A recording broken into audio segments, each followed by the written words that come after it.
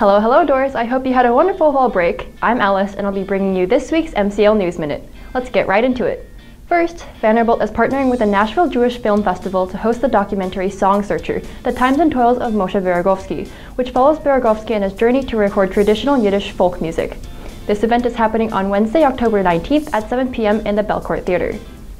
Next, on Monday, October 24th at 4:30 p.m., head to classroom 048 in the Wondry to learn about the 12-year gap from Patrick Ledden, an associate professor here at Vanderbilt with an impressive resume so long that I can't include it here.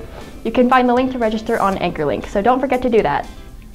Lastly, the Center for Student Wellbeing is hosting a mental wellness workshop on Tuesday, October 25th from 3 to 4 p.m.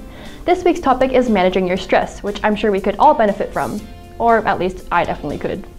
That wraps up this week's News Minute. For more news and features for first-year students, visit our website, mycommons.life. Don't forget to tune in next week so you don't miss anything. This was Alice, and until next week, anchor down.